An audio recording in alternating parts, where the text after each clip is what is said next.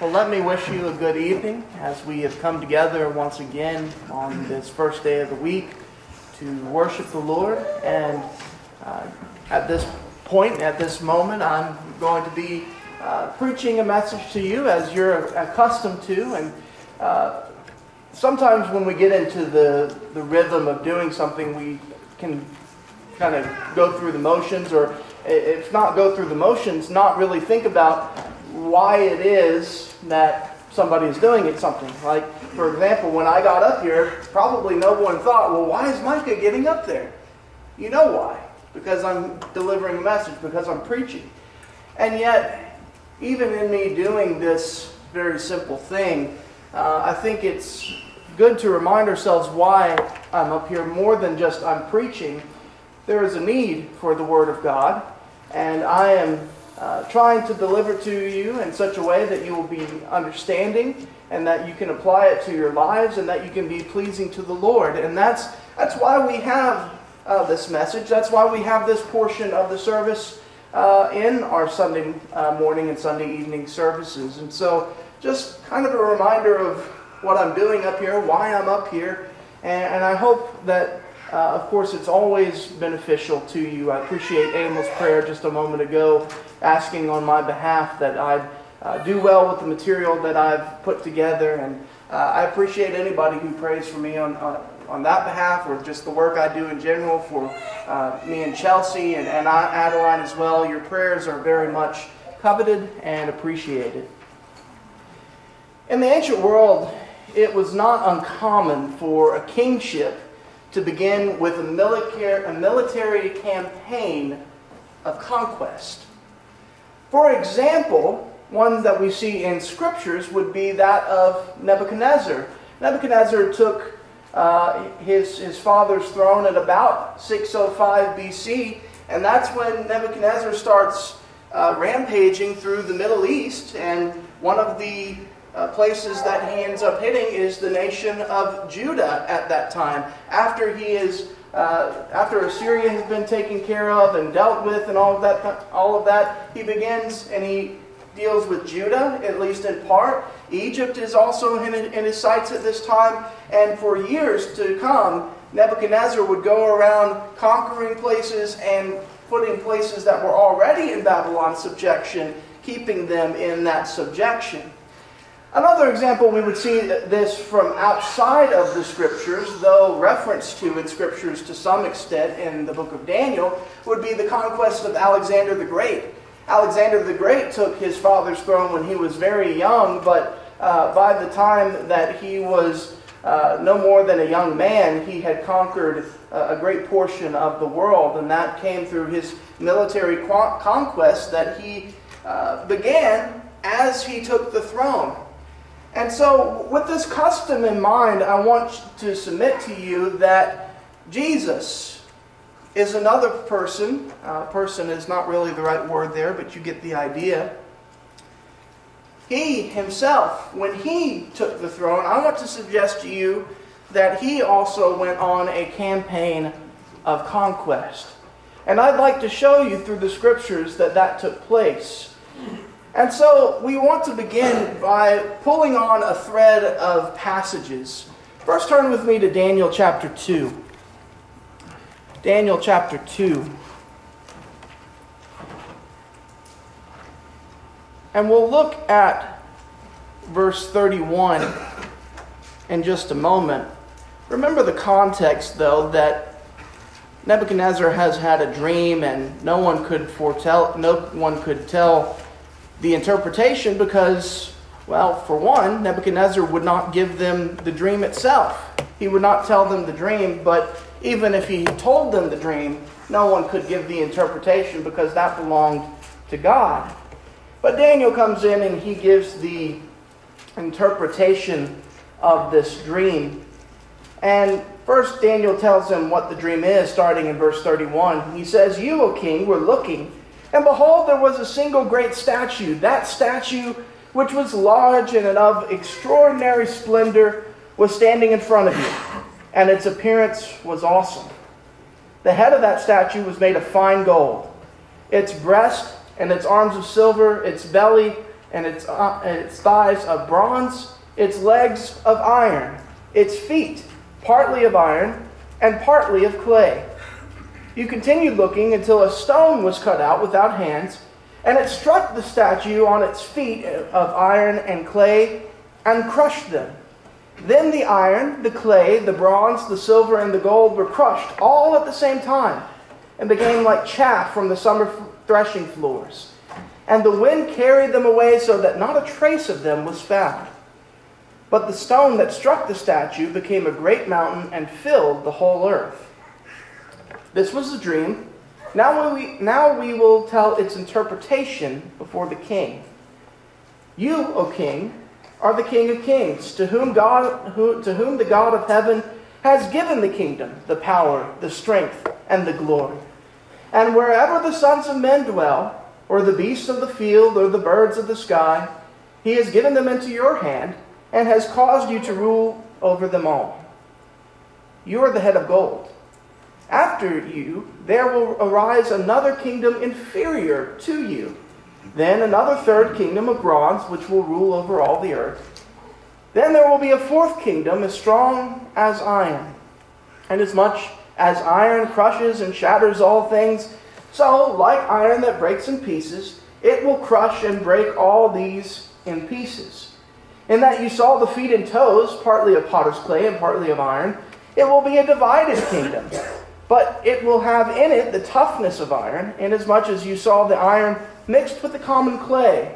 As the toes of the feet were partly of iron and partly of pottery, so some of the kingdom will be strong, and part of it will be brittle. And in that you saw the iron mixed with common clay, they will combine with one another in the seed of men, but they will not adhere to one another, even as iron does not combine with pottery. In the days of those kings, the God of heaven will set up a kingdom which will never be destroyed, and that kingdom will not be left for another people. It will crush and put an end to all these kingdoms, but it will itself endure forever. Inasmuch as you saw that a stone was cut out of the mountain without hands, and that it crushed the iron, the bronze, the clay, the silver, and the gold, the great God has made known to the king what will take place in the future. So the dream is true, and its interpretation is trustworthy. So, Daniel unpacks this dream of Nebuchadnezzar's. And in it we see the future of the world laid out for about the next 1,000 years, give or take. First, we read of Babylon. And Babylon is a great kingdom, but after Babylon will come another great kingdom, lesser, according to what Daniel says, but still a great kingdom, the Medo-Persians.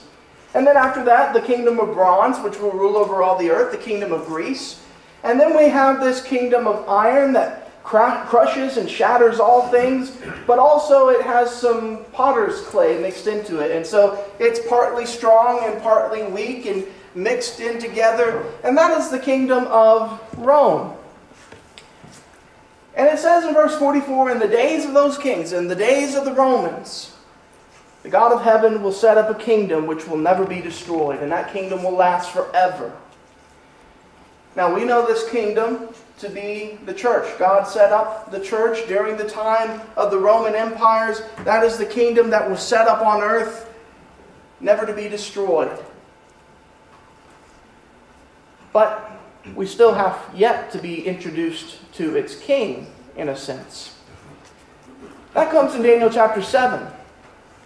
Turn with me over there to Daniel chapter 7. As we're pulling on this thread of passages, as you look at the Bible almost as a tapestry, we're just looking at one thread that we can pull on and see some of these things being laid out before us. In Daniel chapter 7 and verse 13, Daniel is having a vision, and he says, I kept looking in the night visions, and behold, with the clouds of heaven, one like a son of man was coming. And he came up to the Ancient of Days and was presented before him.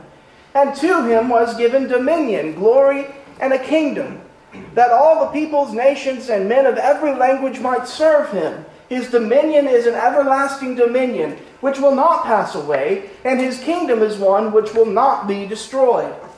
You notice that language there at the end, his kingdom will not be destroyed. Same language as Daniel chapter 2. But we see one like the Son of Man coming up before the Ancient of Days. We talked about this morning in Bible class that the Ancient of Days is the Father. He's the one sitting on the throne. And the one like a Son of Man coming up to him is Jesus. Now, in this vision, as Daniel is telling it, the one like a Son of Man, you're not supposed to think of them as some kind of deity. No, one like a Son of Man is someone having a human form. And that is who is receiving this glory, dominion, and a kingdom from the Ancient of Days. And yet, we often think of the Son of Man as deity, as Jesus. Well, why is that? Because Jesus, when he comes, keeps calling himself the Son of Man. Look at Luke 19 for just a moment. Luke 19.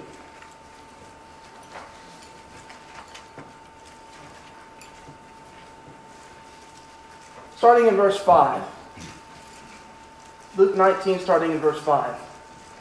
When Jesus came to the place, he looked up and said to him, Zacchaeus, hurry and come down, for today I must stay at your house.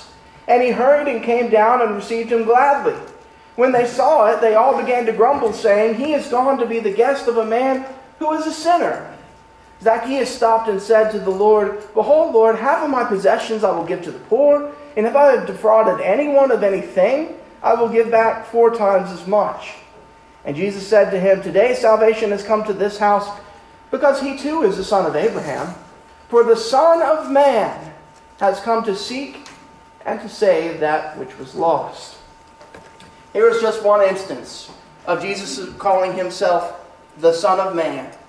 And every time he calls himself the Son of Man, he is referencing himself back to Daniel chapter 7. Matthew chapter 24 and other passages where Jesus talks about the Son of Man coming with the clouds. Again, that same imagery is used in Daniel chapter 7. And remember what Jesus taught as he began his ministry. Repent, for the kingdom of heaven is at hand. He says the kingdom of heaven is at hand, that kingdom is coming, and he is identifying himself as the Son of Man, the one who went up to the Ancient of Days and received glory, dominion, and a kingdom, that kingdom that would never be destroyed. I would submit to you that the Bible seems to suggest that the point at which he goes up to the Ancient of Days and receives that glory, dominion, and a kingdom is when he ascended on high. Another thread that we need to, or another part of the same thread, is in Acts chapter 2. And I find myself quoting this passage more and more often these days because it is just so key to everything that we believe as Christians. Matthew chapter 2, starting in verse 29, we're starting in the middle of Peter's sermon. But he says, Brethren, I may confidently say to you regarding the patriarch David, that he both died and was buried, and his tomb is with us to this day. And so because he was a prophet and knew that God had sworn to him with an oath to seat one of his descendants on his throne, he looked ahead and spoke of the resurrection of the Christ, that he was neither abandoned to Hades, nor did his flesh suffer decay. This Jesus God raised up again, to which we are all witnesses. Therefore, having been exalted to the right hand of God, and having received from the Father the promise of the Holy Spirit, he has poured forth this which you both see and hear.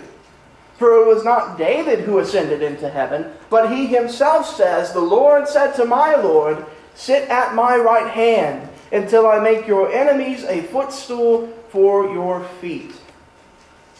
Therefore let all the house of Israel know for certain that God has made him both Lord and Christ, this Jesus whom you crucified. Peter makes the point that it had been predicted in the prophets, and David was one of the prophets, who said that there was going to be a descendant of David who would sit on the throne and would be granted rule, and that this person would neither be abandoned to Hades nor his flesh suffered decay. I was speaking about Jesus. Jesus who died on the cross. Jesus who was raised from the dead. But also, as we just saw in the previous chapter, in Acts chapter 1, Jesus ascended into heaven. And it says here, the Lord said to my Lord, sit at my right hand until I make your enemies a footstool for your feet. There are other passages that we could read tonight that tell us that Jesus sat down at the right hand of God. He sat down on a throne. He is receiving rule and power. And here we see the kingdom coming into play, the church coming into play at Pentecost, where the Lord was adding to the church daily those who were being saved in Acts 2 and verse 47. And so Jesus has received his rule. He has received his kingdom. The kingdom is set up in the time of the Romans. But now, it is time for Jesus to conquer. Because his kingdom was not just going to be in Jerusalem, not in Judea, but in the whole world. And this was foretold. Jesus is going to conquer through the gospel. Jesus foretold this in Matthew chapter 24.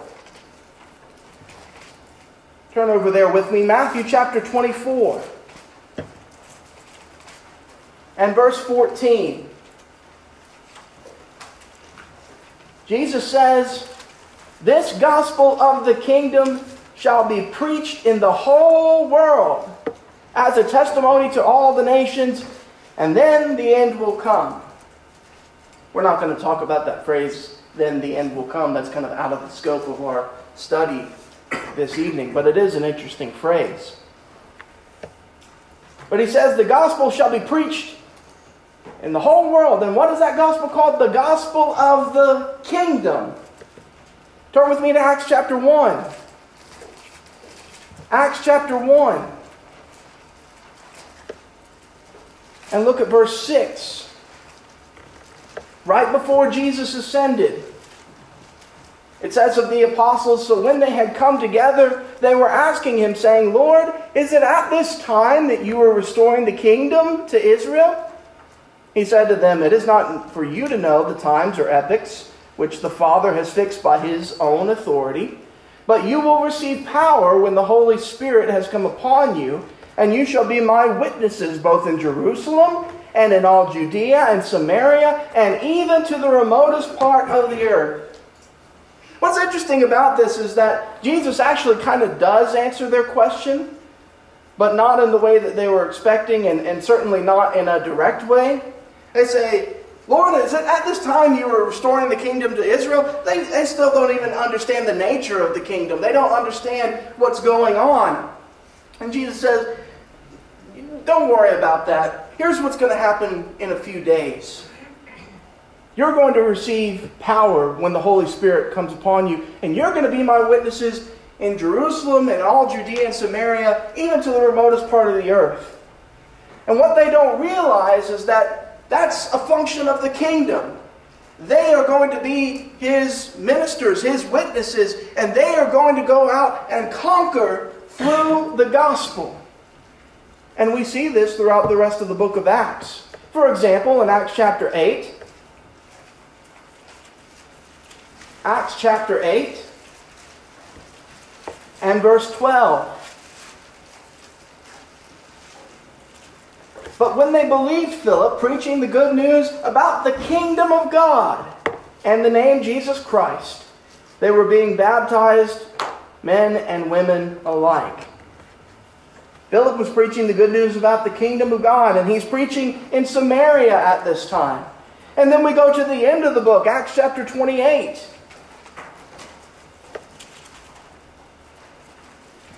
Acts chapter 28 and verse 23.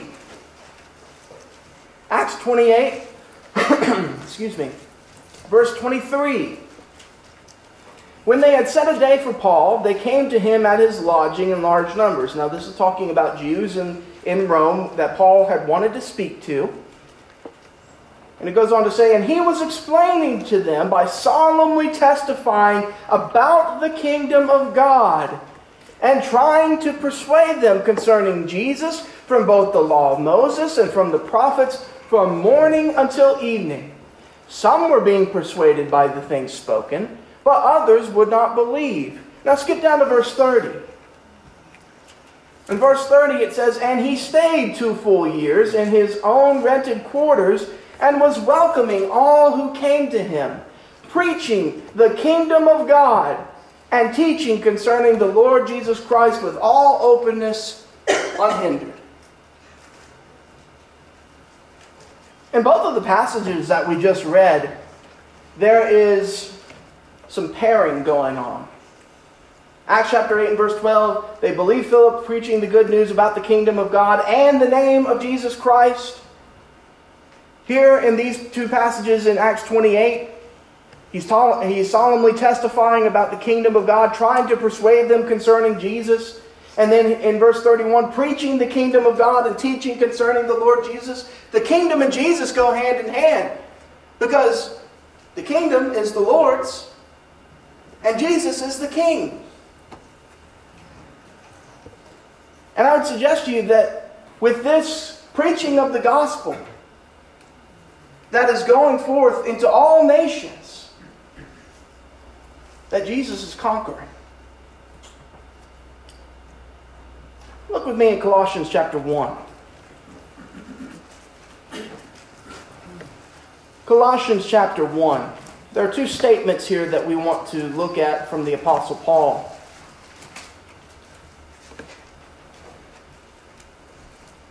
Verse 13. Notice what it says. "For he rescued us from the domain of darkness and transferred us to the kingdom of his beloved Son." Now he there is talking about the Father, and the beloved Son there is talking about Jesus. So he rescued us from the domain of darkness. He transferred us into the Son's kingdom. Now some would say that the kingdom is not here. Some would say that we're still waiting for the kingdom, that it's going to come at some point at the end of tribulation, and Jesus is going to reign for 1,000 years in Jerusalem. Well, Paul is talking in about 60 AD to these Colossians, and he's saying, you're in the kingdom. You've been transferred into the kingdom. The kingdom had already existed for about 30 years at this point. But continue reading with me in verse 23. In verse 23, Paul says, "If indeed you continue in the faith firmly established and steadfast, and not moved away from the hope of the gospel that you have heard, which was proclaimed in all creation under heaven, of which I, Paul, was made a minister." 30 years after the church had been established, 30 years after the apostles had been sent out, and I realize it's not an exact 30 years, but approximately 30 years after the apostles had been sent out, go into all the world and preach the gospel to all creatures. Paul is saying that's exactly what was done. The gospel had been spread to all creation, all creatures under heaven. And so Jesus' conquest indeed has been and will continue to be a total conquest. Jesus has conquered the world. He has overcome the world through the gospel. And as Christians, we are living in a victorious kingdom. Now, that does not mean our work is done. There is still more to conquer in a sense, but in a sense, the gospel has indeed spread into all the world.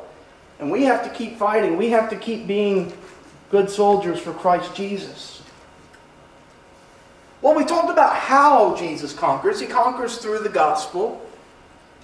But let's talk a moment about who he is conquering. And also a little bit of why he is conquering. Jesus is conquering his enemies. And you might think, well, duh. Well, yes. That's an obvious thing to think of. That's when you go out and conquer, you don't conquer your friends, do you? No, you conquer those who are opposed to you. And yes, Jesus is conquering those who are opposed to him. Staying in the book of Colossians, let's look at verse 15. In verse 15 of Colossians chapter 2, Colossians chapter 2 and verse 15. This is what it says of Jesus. When he had disarmed the rulers and authorities, he made a public display of them, having triumphed over them through him. All the rulers and authorities had been disarmed. They had been made a public display because the Lord, God, had triumphed over them. And when we look at this idea of Jesus conquering, Jesus triumphing over people, I want to take us back to Daniel chapter 5. I want to take us back to Daniel chapter 5. Because I think this picture of Belshazzar that we have in Daniel chapter 5 actually applies far more than just to Belshazzar. Starting in verse 18, Daniel is speaking to Belshazzar here as they've had their party and the writing has been made on the wall, and Daniel's giving a little bit of a history lesson. Daniel chapter 5, verse 18, O king, the Most High God granted sovereignty, grandeur, glory, and majesty to Nebuchadnezzar your father. Because of the grandeur which he bestowed on him, all the peoples, nations, and men of every language feared and trembled before him. Whomever he wished, he killed, and whomever he wished, he spared alive, and whomever he wished, he elevated, and whomever he wished, he humbled. But when his heart was lifted up and his spirit became so proud that he behaved arrogantly, he was deposed from his royal throne, and his glory was taken away from him. He was also driven away from mankind, and his heart was made like that of beasts. And his dwelling place was with the wild donkeys. He was given grass to eat like cattle, and his body was drenched with the dew of heaven, until he recognized that the Most High God is ruler over the realm of mankind, and that he sets over it whomever he wishes. Yet you, his son Belshazzar, have not humbled your heart, even though you knew all this. But you have exalted yourself against the Lord of heaven, and they have brought the vessels of his house before you, and you and your nobles, your wives, and your concubines have been drinking from them. And you have praised the gods of silver and gold, of bronze, iron, wood, and stone, which do not see, hear, or understand. But the God in whose hand are your life breath and all your ways you have not glorified. Then the hand was sent from him, and this inscription was written out. Now this is the inscription that was written out. Min, min, tekel, upharsin. This is the interpretation of the message. Min. God has numbered your kingdom and put an end to it. Tekel. You have been weighed on the scales and found deficient. Peres. Your kingdom has been divided and given over to the Medes and Persians. A lot of people, when they summarize what that writing on the wall meant, it goes something like this. You have been weighed, you have been numbered, and you have been found wanting. And that applied to Belshazzar, yes. But all the kings of the earth, every kingdom that has ever existed, every citizen, every person on this earth, we have been weighed, we have been numbered, and we have been found wanting. And God has taken rule out of our hands, out of any king's hands, and He has given it over to His Son, Jesus Christ. And Jesus Christ is rolling over his enemies, conquering them one by one by one, to the point that one day in judgment, every knee will bow, every tongue will confess that Jesus Christ is Lord.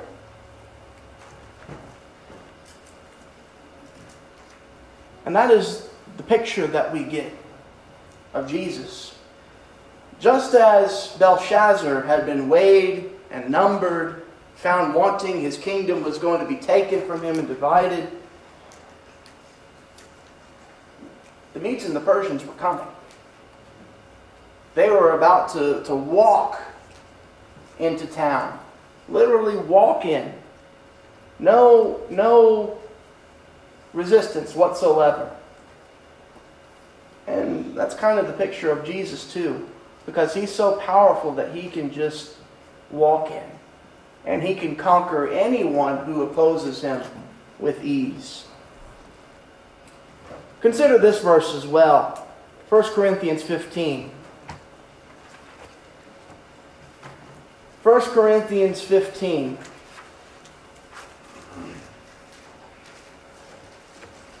Starting in verse 20. Paul says here, "But now Christ has been raised from the dead, the firstfruits of those who are asleep.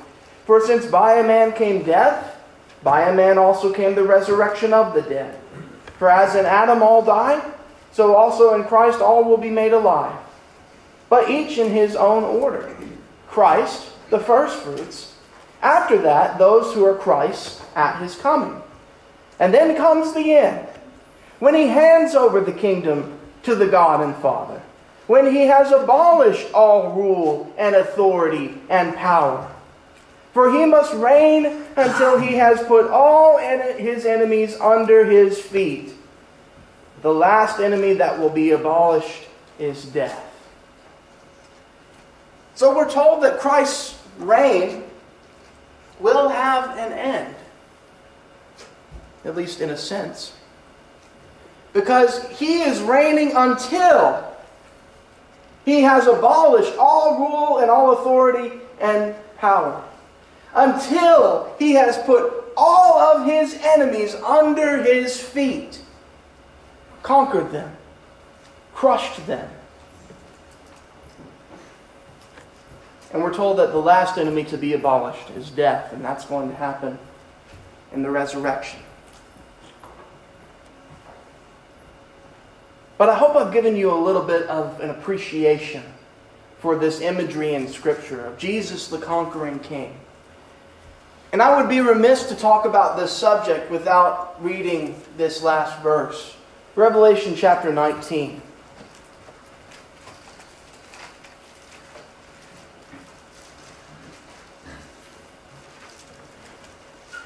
There are many images of Jesus that we think about and we see.